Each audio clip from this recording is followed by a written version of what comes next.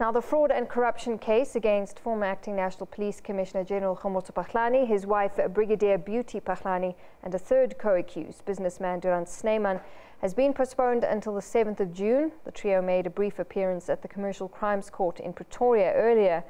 Police watchdog IPID says more charges could be added and more suspects will be brought in. The former Acting Police Commissioner General Phahlane putting on a brave face and a smile that may soon be wiped as IPID prepares for trial. The matter is postponed to the 7th of June for further exchanges of documents and evidence. The document or the docket was disclosed to the lawyers of the accused on Friday, but that has not been completed, so more documents are being exchanged. That is going to be finalized between now and the 7th of June.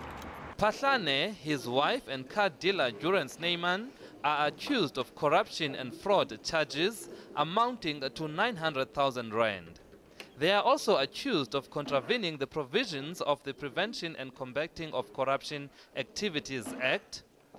IPID alleges that the couple received cars as kickbacks for multi-billion rand tenders that General Phahlane granted to a police forensic supplier.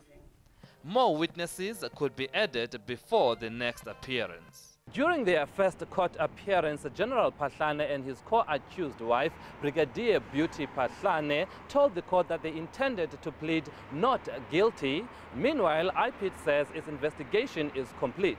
The police watchdog says it has a strong case. SABC, SABC News, Pretoria.